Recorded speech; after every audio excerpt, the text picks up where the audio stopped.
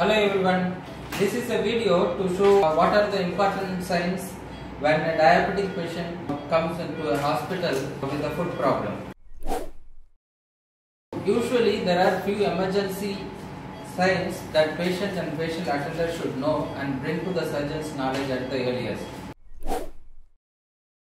One such symptom is the blackening of the toe.